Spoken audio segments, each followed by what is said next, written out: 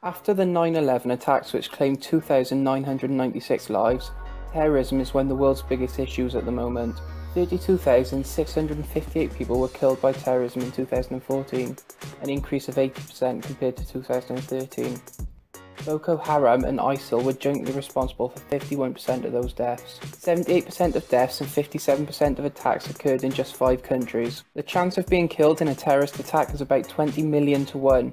You are 33,842 times more likely to die from cancer. ISIL is the biggest terrorist group ever. Formed in 1999, they have an estimated strength of between 51,600 and 257,900 members.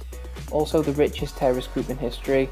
Their $2 billion net worth is increasing by $1 million every day. ISIL recruits fighters from 90 different countries and has been responsible for 70 attacks in 20 countries since July 2014, not including Syria and Iraq.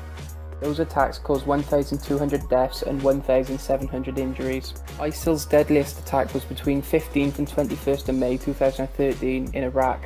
It claimed the lives of 449 people and injured 732. ISIL claims to have 3 fighter planes and also has at least 3 tanks. Al-Qaeda was formed in 1988 and 85% of their victims were Muslim.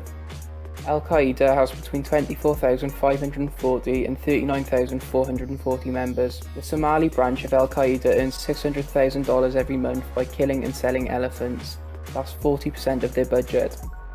That was Terrorism in Numbers. Subscribe for more from GoogleTube.